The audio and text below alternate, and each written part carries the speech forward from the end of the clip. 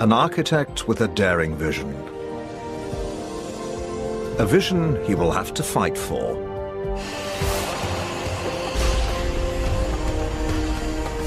The Bahrain World Trade Center rises on the shores of the Persian Gulf.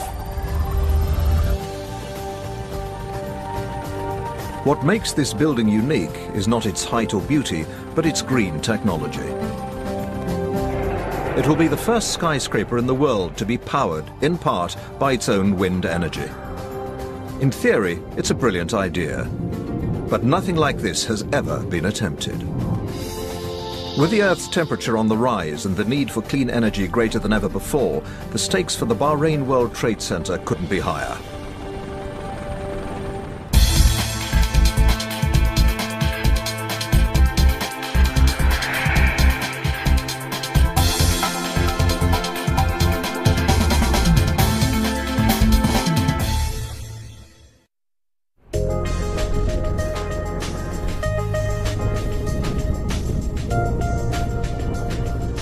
For decades, wind has led as the planet's #1 source of clean energy.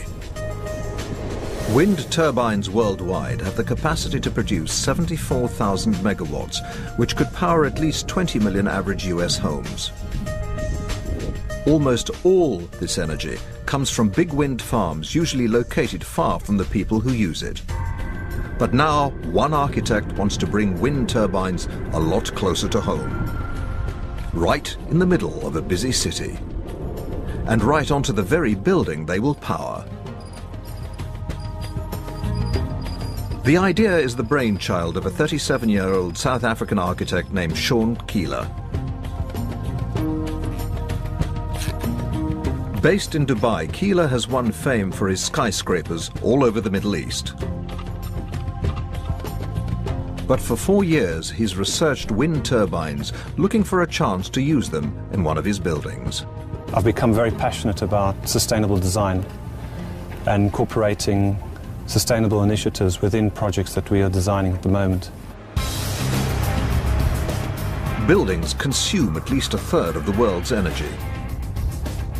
Keeler wants to use green technologies like low-energy cooling systems and super-efficient glass that lets in light while rejecting heat. But he also wants to design a building that will create its own power. An avid sailor, Keeler knows how to read the wind. It is this skill that helps him sense the unique potential of the proposed Bahrain World Trade Center site.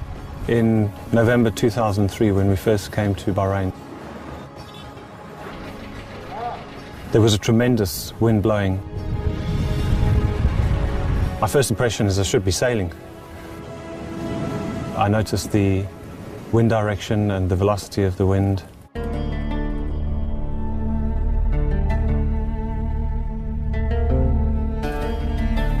Bahrain's capital, Al Manama, sits at the edge of the Persian Gulf. Each morning as the sun heats the island of Bahrain, hot air rises. This creates an area of low pressure which draws cooler air in from the sea. This daily cycle produces strong onshore winds over 60% of the time. In the heart of the world's biggest oil-producing region, Sean Keeler finds the perfect location for a skyscraper powered by wind. During initial research, he faces the daunting task of figuring out where the wind turbine should go. Rather than just putting them on the roof, Keeler wants to incorporate the turbines into the building. He imagines them on bridges, between two towers, stacked on top of each other. It's a great idea, but there are two major challenges. Turbine blades capture the energy of moving air, sending it to a generator which converts it to electricity. But to be able to rotate, the blades need uninterrupted winds coming directly at them. For this reason, wind turbines are mounted on vertical poles and can turn to face winds from different directions.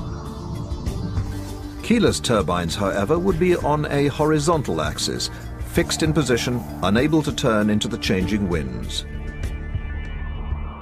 The second major challenge is the way Keeler wants to stack the turbines. Because wind speed increases with height, the higher turbine will spin faster and create more power than the lower turbine. All three turbines need to rotate at the same speed, or the top one will wear out sooner. Keeler realizes the key to making the turbines work is the shape of the towers. Again, the architect's experience as a sailor provides the inspiration for the solution. The towers resemble two tall sails. In plan, they have an elliptical shape like an aeroplane wing. To compensate for the turbine's inability to turn, Keeler hopes the shape and orientation of the towers will funnel the wind directly into the turbine's path.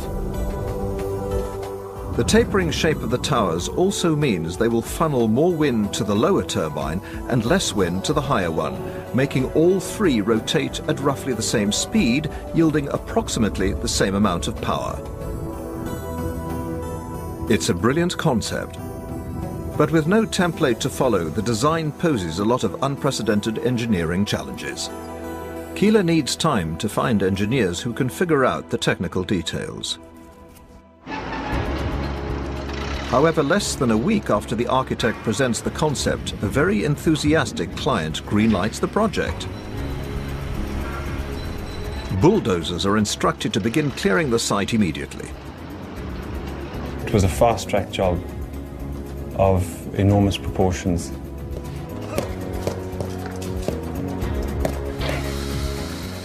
With construction underway, Keeler begins searching for turbine manufacturers and bridge engineers. But very soon he discovers others do not share his vision or are daunted by the challenges. Blade failure resulting in the machine toppling over is pretty rare. It doesn't happen very often at all, but it does happen. And if it were to happen in a situation where there's a bunch of people inside of a commercial building only a few inches away from the spinning blades, the possibility for people getting seriously hurt is very real. Keeler emails dozens of turbine manufacturers and power providers. They all turn him down. 6 months pass and the Bahrain World Trade Center reaches the 5th floor. During the research of all the turbine manufacturers that we were consulting, we found that a lot of them were saying, this can't be done. Turbines have always been placed on masts, in greenfield sites, not in an urban environment, and certainly not between two buildings, or on a bridge, where the dynamics of the turbine placed on a bridge compared to if they're on a pole are so different. As the Bahrain World Trade Center grows skyward with each passing day, Keeler still hasn't found an engineering team to make his green vision a reality. Sean Keeler refuses to give up on his dream of the world's first wind-powered skyscraper. Finally, after 6 months, his persistence pays off. 4,500 kilometers away outside Copenhagen, two Danish companies respond to his pleas. Ole Sungil designs turbines. Lars Thorbeck engineers bridges. Normally their paths would never cross, but Sean Keeler wants to put a turbine on a bridge. And a week later, I flew into Bahrain and I met Lars and Ole. And my first question was, is this really possible? And Lars looked at me and he said, yes, it is. It's taking two different pieces of ordinary engineering and just putting it together in a very special way. So the bridge is stable, even at high wind? Yeah. The Danish engineers begin research immediately. They haven't got much time to prove to the world that Sean Keeler's daring vision can be realized. Yeah, it looks very stable. We have the weight on the backside. I think we should try to turn it just to see it another direction. Don't you think so? Yeah. I'll turn it to an angle where it's... First, they need to find out if the proposed wind turbines will produce enough energy to be worth their cost. So you still expect it would be running at this angle where we are right now? Yes, I do. Normally, when we have the wind turbine standing out in the field, the rotors will all the time turn in the direction of the wind, following the wind, and in this way create the maximum amount of energy. But with turbines fixed in place on bridges, the engineers must calculate the wind flow between the towers. They set up a scale model of the building in a wind tunnel. Dry ice helps them visualize the wind flow patterns, and sensors measure the wind speed between the towers. The tests yield encouraging results. It's a very nice flow pattern going through directly. As the wind is forced through the gap between the towers, it accelerates 20%. But the engineers discover something even more surprising. Yeah, you can easily see the shape of the flow coming through here and changing direction. We found out that when the wind hit the building, it kind of changed direction when you have a skew wind and make a kind of S shape going through.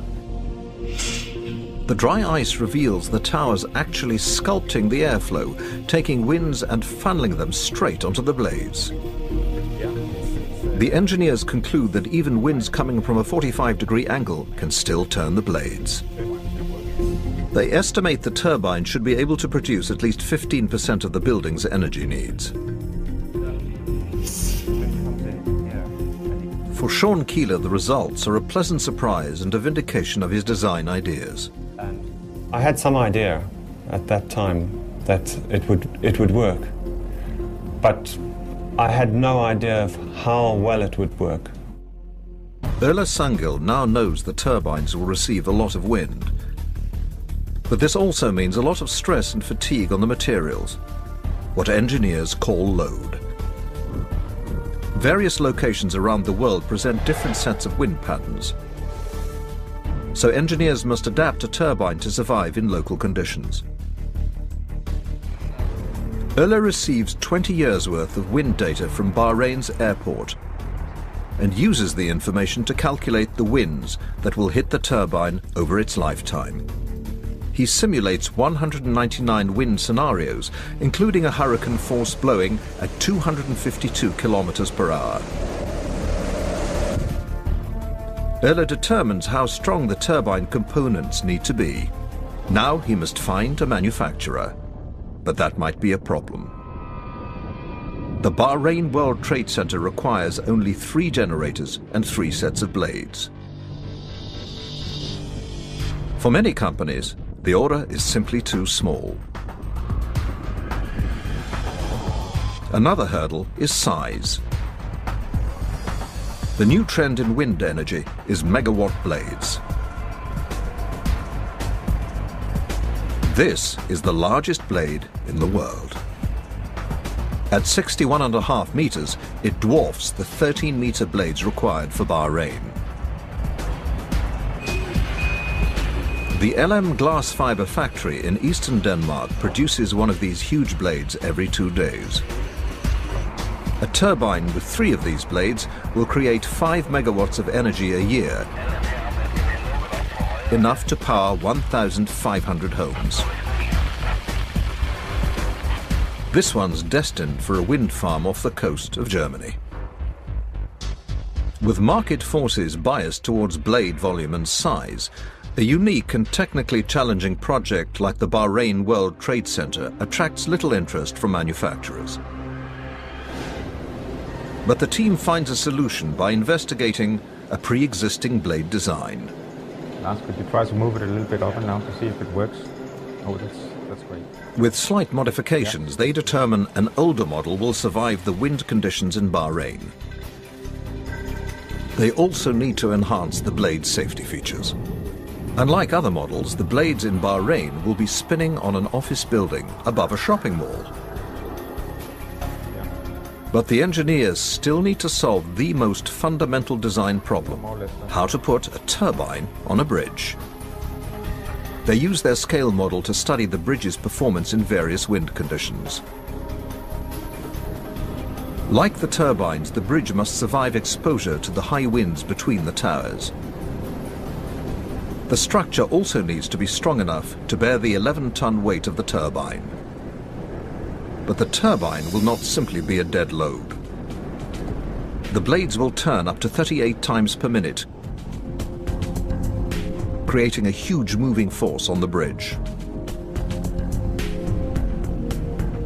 For this reason, the engineers discover that the marriage of the turbine to the bridge could create a disaster scenario, a phenomenon known as resonance.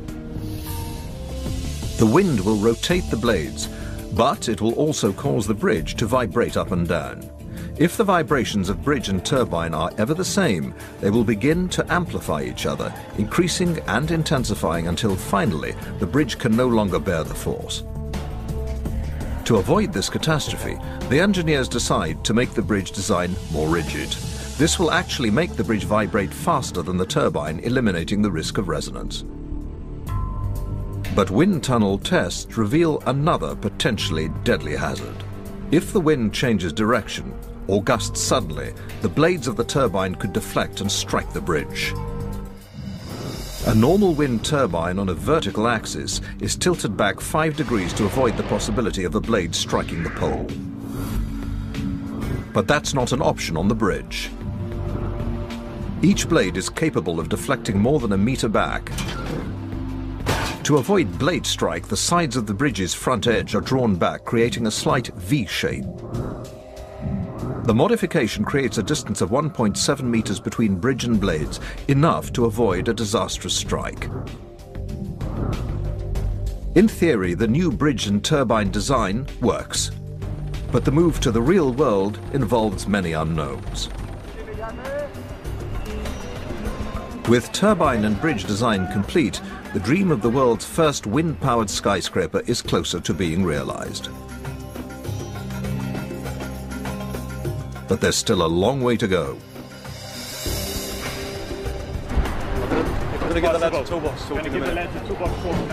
On the construction site in Bahrain, senior section manager Simon Hill must keep the project on schedule. The elliptical shape of the towers hasn't made his job easy. The problem we've got here in terms of the concrete, it's not a square shutter system, it's all curves. So all your shuttering systems are all curved. You're climbing the building up on curves. You've got to set out on curves. It's very difficult to do that. You have to get it right first time. If you start to go wrong, you've got a terrible job to get it back in place. Although the building presents unique challenges, Hill believes it's all worthwhile. This is a unique structure. You know, there are a lot of buildings around the world about the same height, but there's nothing to compare to this. There's no other building in the world that's got the features that this has got. 2.5 years after breaking ground, the Bahrain World Trade Center finally reaches its apex of 240 meters. Now the construction crew must tackle their most dangerous task yet, the raising of the bridges. Each weighs 68 tons, and lifting one is an act of absolute precision. The bridges are shaped aerodynamically, like aeroplane wings.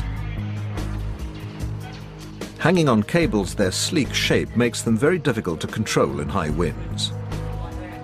The crane operators lift them slowly, gaining only 11 meters per hour. Slow the power back down, go to the slower speed. Just a little bit more on the east side, Jack. West side stop. Workers only bolt one side of each bridge to the towers. The other end is placed on solid steel rollers. As the wind catches the sail-like shape of these towers, it will make them sway. This, coupled with their expansion and contraction in Bahrain's sun, means the towers will slowly move back and forth.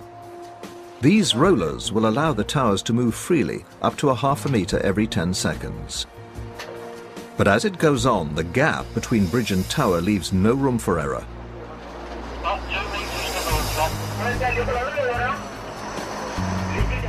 Clearance is just 30 centimeters on one side, 60 centimeters on the other.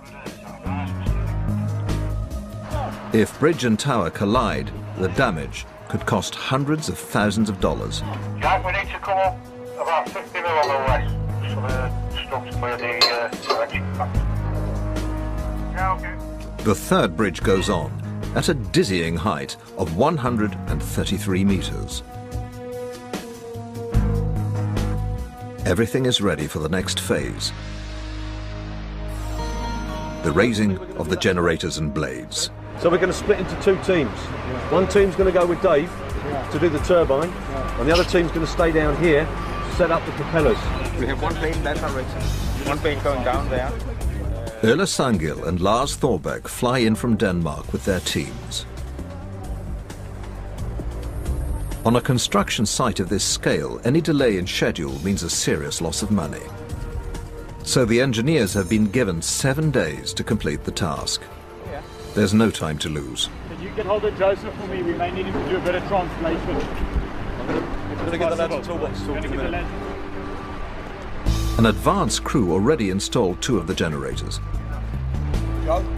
But the top one still needs to be lifted. At 50 kilometers per hour, the wind is too strong to lift anything. But the crew gets it ready in case the wind drops.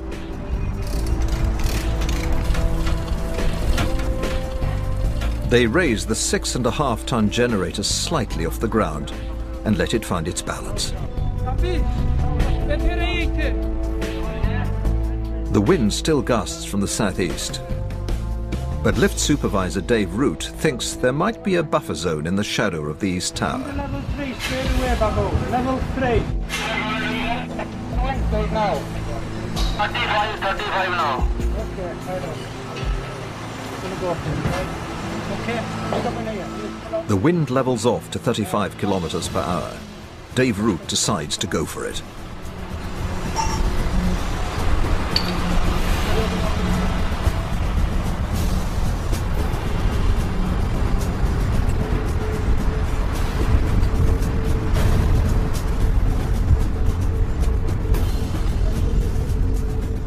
His plan works.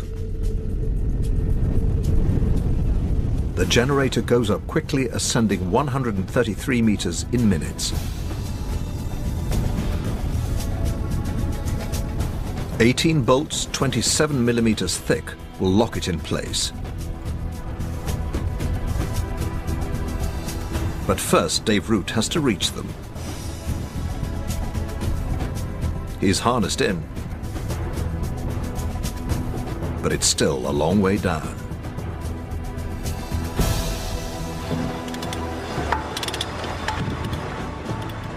He tightens the last one. Despite the high winds, the crew has managed to stay on schedule today. But the sternest challenge remains. All 3 sets of blades must now be assembled, raised and bolted to the generators. Keeler's brilliant idea may unwittingly present the team with their toughest test. Raising aerodynamic blades between 2 towers designed to accelerate wind will be an unprecedented challenge for everyone involved.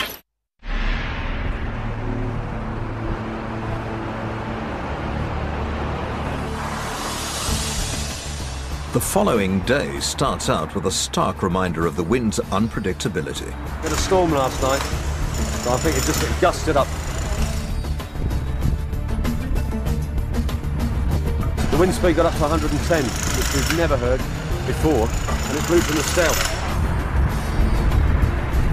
Currently we're at 85 wind speed. There's no way we're going to be lifting anything.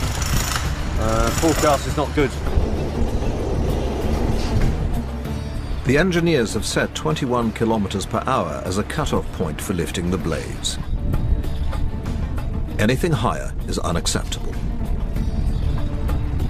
With winds howling at 85 kilometers per hour, all they can do is wait.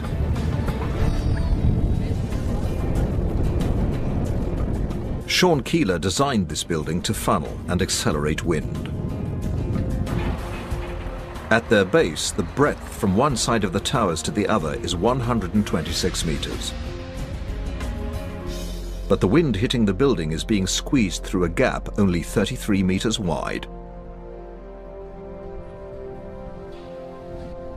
While all this wind will be good for the turbines once they're mounted, the crew must first deal with the problem of lifting them in such an environment. In addition to wind speed, the engineers also need to consider the wind's direction when they raise the blades. Because if you have a lot of wind on one side and no wind on the other side, it will be more difficult to control the rotor. The diameter of the assembled blades measures 29.2 meters. This is just 3.8 meters less than the span between the buildings. A collision would mean a huge loss of money and time.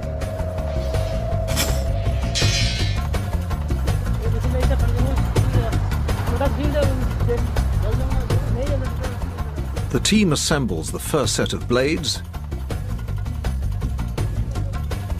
and connects them to the central hub.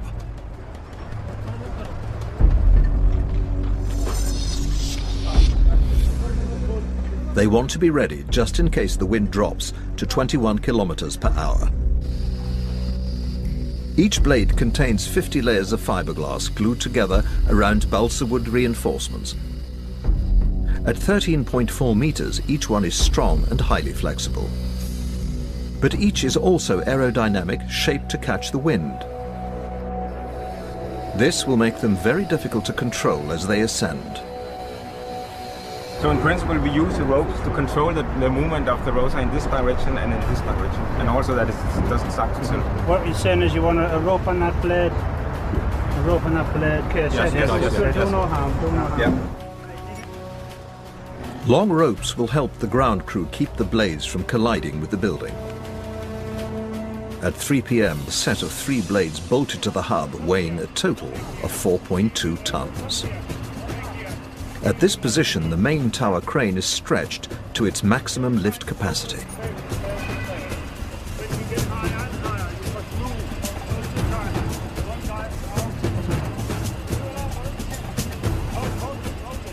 One blade just barely clears the point of the steelwork.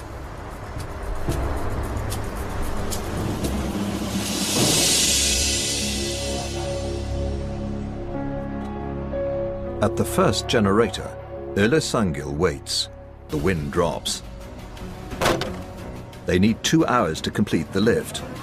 If they don't go now, they'll run out of daylight. We're down to 21. We're up on the bridge now. Norman are up there. They're giving the all clear. So we're taking the load up. It's starting to go up now. So we're ready to go.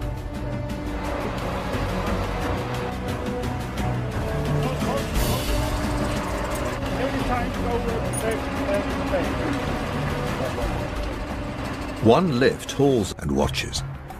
His crew has erected dozens of blades before, but never onto a bridge and never between 2 buildings.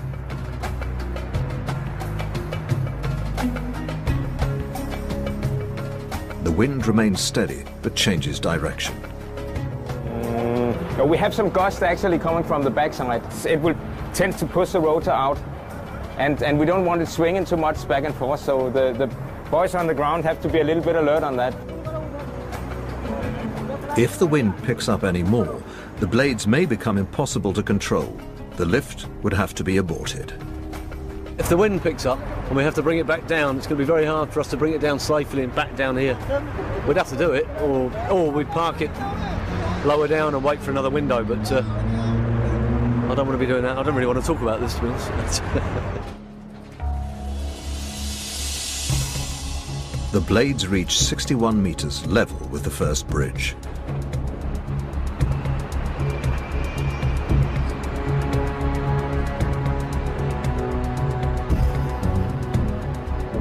Only 3.8 meters separate blade tip and tower wall.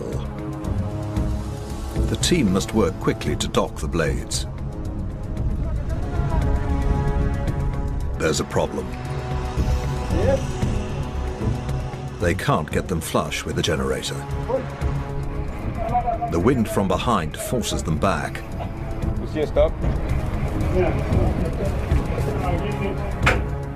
Lift supervisor Dave Root orders the men below to release the guide ropes. They'll try to control it from the bridge. They just need to follow it. So if I can't hold it for some reason, because we have a gust, then they'll need to take it.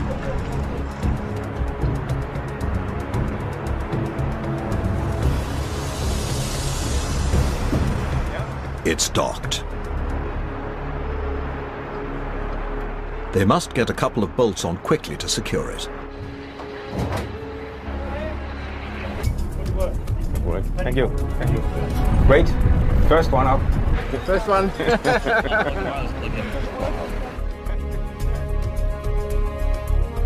They've made history today. The first turbine ever mounted on a skyscraper. This turbine alone is expected to generate about 400 megawatt hours of electricity a year, enough to power almost 100 average European homes. The wind's energy will hit the aerodynamic blades, forcing them to rotate up to 38 times per minute. The blades will turn a low-speed shaft, which connects to a gearbox. The gears inside will drive another high-speed shaft, spinning it approximately 1,500 times a minute. This will power the generator, producing clean energy for the Bahrain World Trade Center. But there are still 2 more to go. As they go higher, the winds will increase. Even with ropes, controlling the blades as they ascend to the upper bridges will be a battle.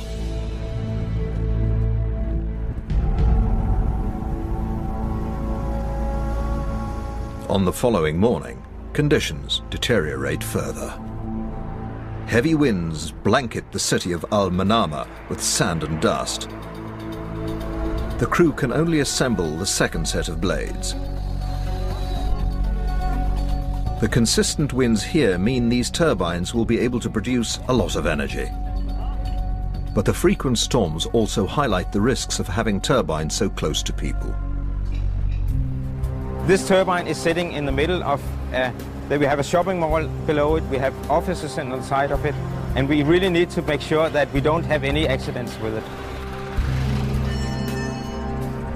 These blades have been designed to withstand hurricane-force winds over 252 kilometers per hour. To avoid a catastrophe, the number of safety features on each blade has been doubled. If a blade ever snaps, thick steel cables in the core will hold it together and prevent pieces from flying off. If there's ever a problem, a retractable tip can be released. In the offset position, it will create a huge drag force, stalling the blades in seconds.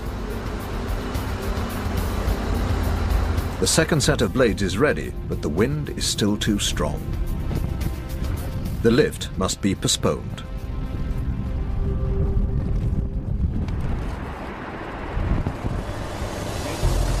On the following morning, the wind speed is still too high to lift the blades.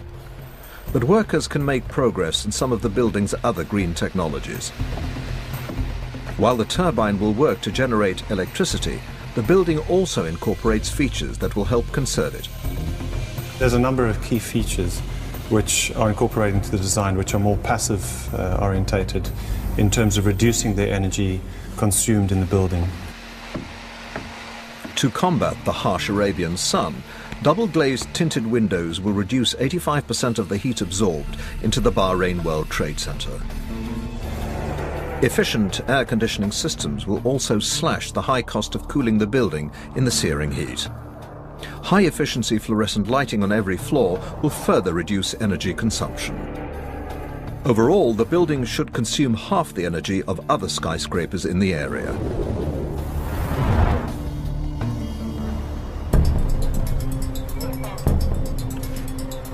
The afternoon brings a brief lull. The crew must seize the hour.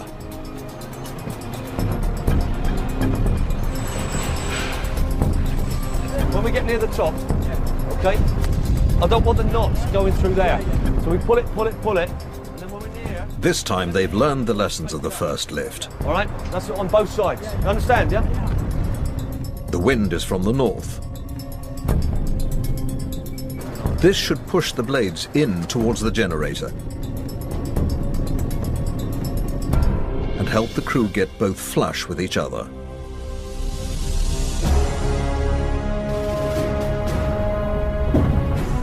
Okay, release. Compared to the first lift, this one goes without a hitch. 2 up, 1 to go.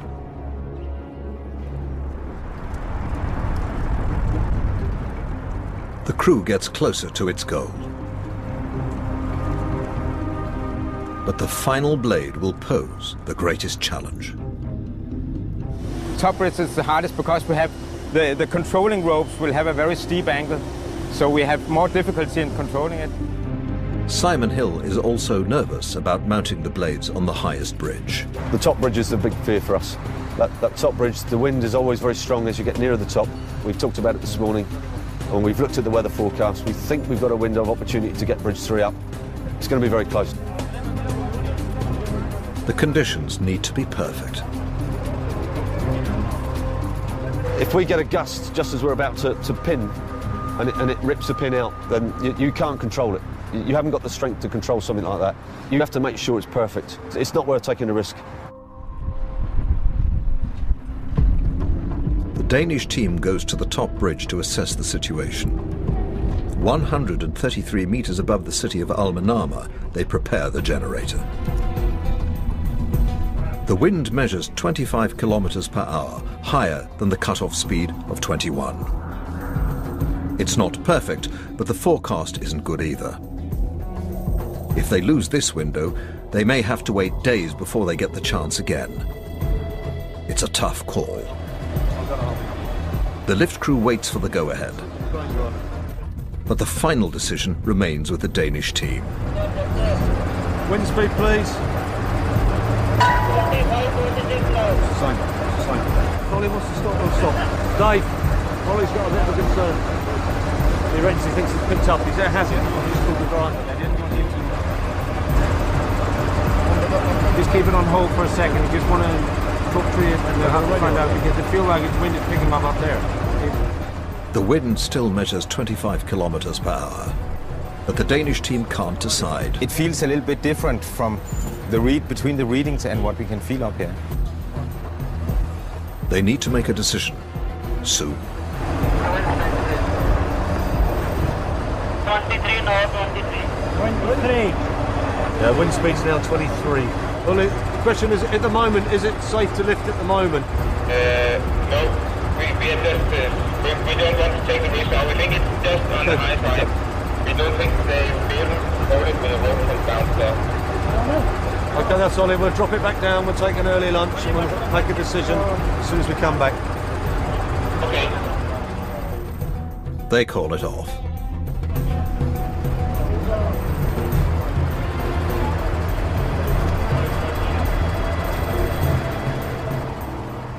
When the crew returns, the wind is still at 23 kilometers per hour. Dave, as soon as you can. As soon as you can, get it over.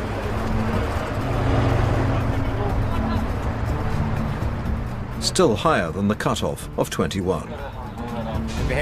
But if the forecast is correct, this is their last chance for days. That's a go, is it? It's 23 up there at the moment.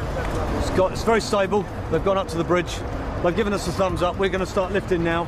They've already gone up to the bridge, so we're ready to go.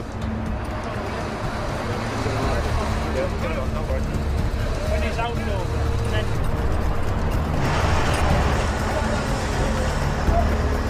Take the hook up. Navi, take the hook up. Up. Yeah, we had a bit of a coiled up rope problem down here. We're just freeing the rope.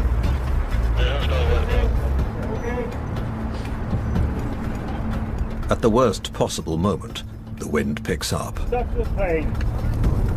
You don't have control or anything. The Danes stop the lift. Right, you keep an eye on it. Nice and tight, yeah? The rope handlers struggle to regain control of the blades. Okay, pull on it. You carry on going up, yeah? We're as high as we can on the hooks. We're tight here. Once they stabilize the blades, So go up. Keep it tight. Keep an eye on it. the lift resumes. The crane drives the blades in slowly to avoid giving them too much momentum. We've probably got about another 10-15 metres to go. All we've got to do down here is just keep it nice and tight.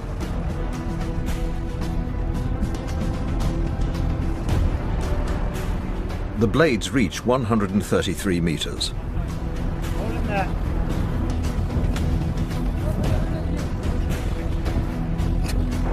Beauty! Now the bridge crew takes control. They've got to get it bolted on quickly. Nervous moments.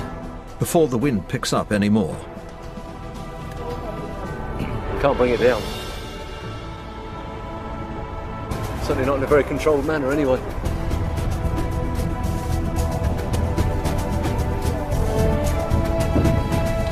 Yeah. It's on. Fantastic. Okay, let it go. Let it go. That's it. Well done, lads. Thank you. It was very, very, very pleasing to see that. Just to hear the noise when you can hear the wings hitting the turbine, you can feel it in the bridge. One more down there. We're just bringing the ropes down now. Cranes are free to go. We finished down here. So we can put all the gear away, put the men back to work. I'm going to have a cup of tea.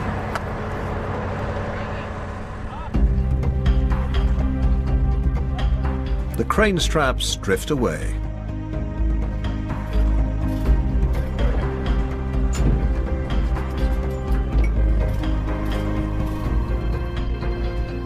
The dream of the world's first wind-powered skyscraper is tantalizingly close.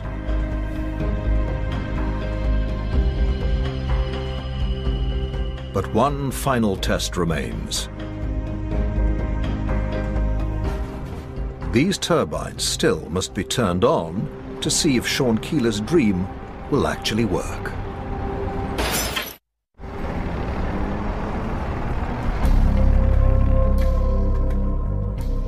Eight months pass and the building nears completion.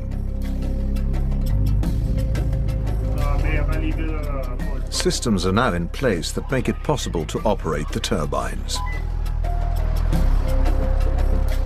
But what's lacking is spinning blades. It's time for the true test. Can the turbines withstand real-life conditions? It's quite cool, isn't it? Yeah, very good.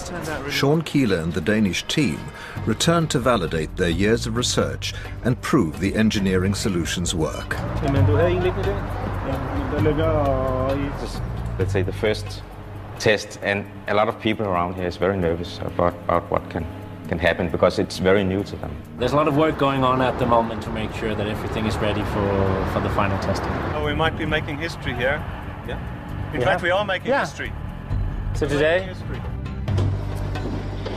But once again, wind conditions must be perfect. If the wind's too low, the turbine will not spin. But if it's too high, testing could be dangerous. The wind speed is around 8-9 meters per second right now. It's okay for testing. Finally, the lowest turbine is ready to spin.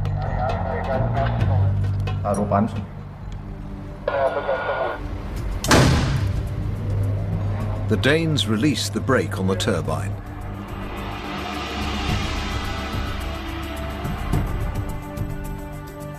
And let the wind take control.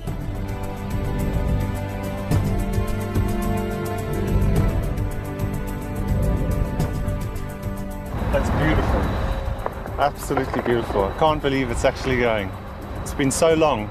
From the first sketch, we were standing here with the turbines going. It's unbelievable. Once the turbines are fully operational, the blades will turn about 38 rotations per minute. This is just great. I mean, we have been looking forward to this moment for a very long time. Over the next 2 months, the higher turbines will come online one at a time. Their performance will be fine-tuned during the first year of operation. Well done, man. It's fantastic.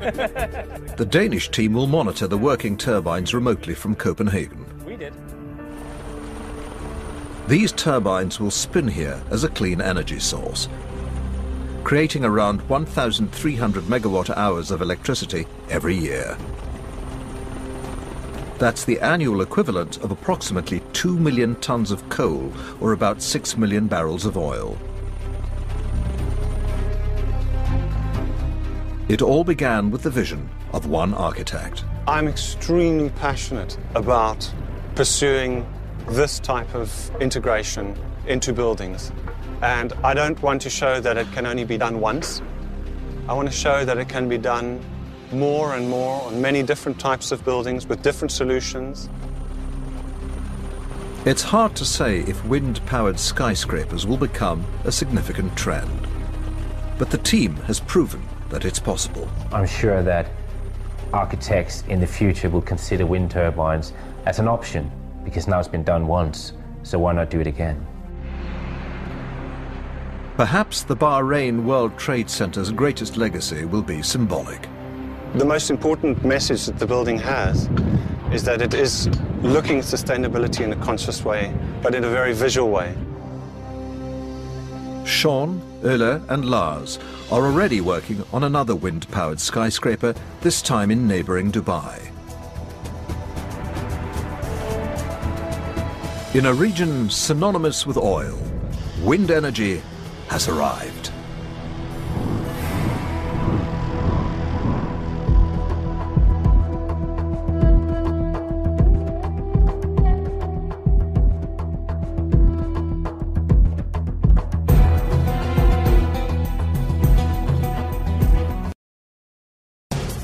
A city of dreams.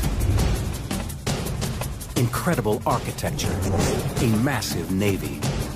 Atlantis is thought to be one of the most advanced societies of the ancient world. Then, without warning, it literally vanishes overnight. An extraordinary civilization, lost forever. But its memory is not soon forgotten. Legendary status has made Atlantis the holy grail of modern archaeology. Escúchame, reporte que tiene la estructura es humana. The city may not necessarily be under the bottom of the sea, but rather on the bottom of this flatland. Atlantis should be somewhere around here, but where? And if it is here, how come we can't see it? This team of obsessed scientists believe they finally hit the jackpot.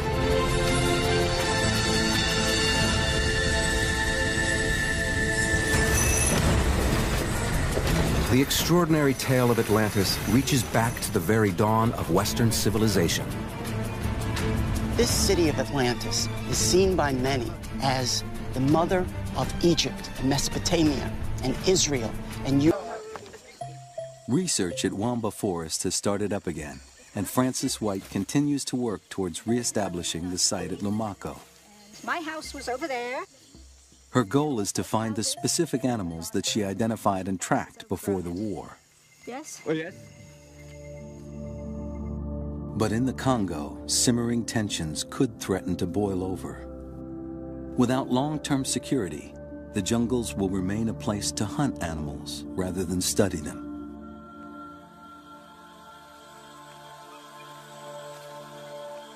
But if research can be re-established and the bonobo protected, who knows what revelations they'll offer. The bonobo's world is a kind of time machine, an important rear window on our own history. Bonobos can provide us with insight not only into the evolution of intelligence, but into our own social nature as well.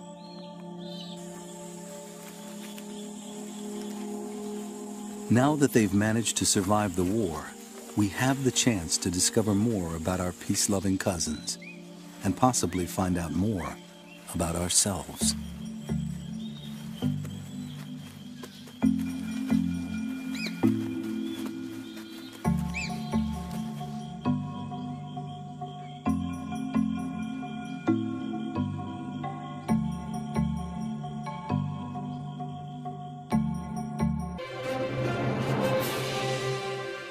On Nova's last Great Ape website, meet an expressive bonobo named Kanzi. See a slideshow of bonobo gestures, explore a primate family tree, and more. Find it on pbs.org.